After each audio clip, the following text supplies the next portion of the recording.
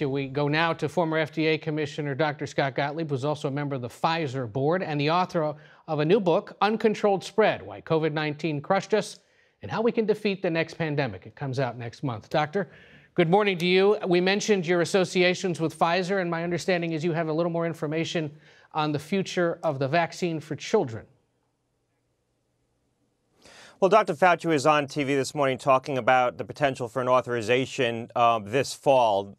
Pfizer is going to be in a position, the company I'm on the board of, as you mentioned, be in a position to file data with the FDA at some point in September and then file the application potentially as early as October. So that'll put us on a time frame where the vaccine could be available at some point late fall, more likely early winter, depending on how long FDA takes to review the application. Historically, they've taken 4 to 6 weeks to review these authorizations, as well as how much long-term follow-up data FDA requires on the kids in the clinical trial. If they require a longer-term median follow-up on the kids enrolled in the clinical trial, it could take longer to get to an authorization. But the agency will be in a position to make an authorization, I believe, at some point late fall, probably early winter, and probably they're going to base their decision on what the circumstances around the country, what the urgency is to get to a vaccine for kids. So there's a possibility around the holidays, then at the end of the year, beginning of next year, that children down to age 5 at least could be getting shots. I think that's right. So if Pfizer files the application at some point in October, that puts you on a timeline that it could be available, authorized at some point in November, late November, maybe early December. So that, again, puts you on a time frame that you could start rolling out these vaccinations before the end of the year. Got it. The data on kids 2 to 5 is going to be available in November.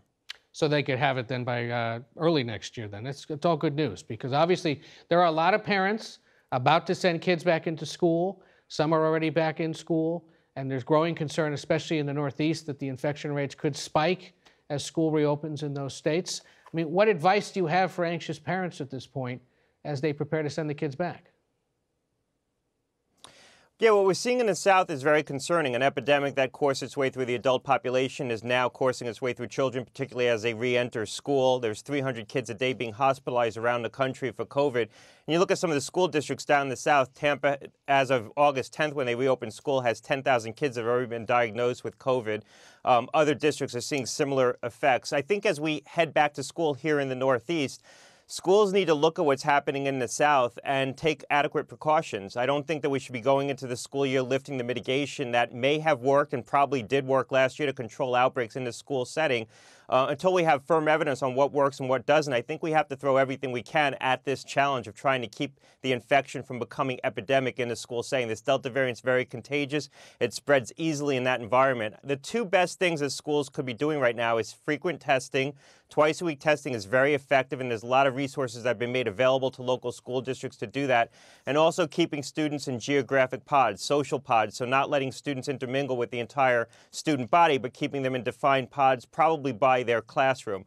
Those two elements alone, according to the literature, are probably the two most effective steps schools can be taking. And then using masks and improving ventilation is also going to be very important. And finally, getting kids vaccinated. About 50% of kids who are eligible to be vaccinated have been vaccinated. So there's still a lot of work we can do there, getting parents more information, trying to encourage parents to vaccinate their children.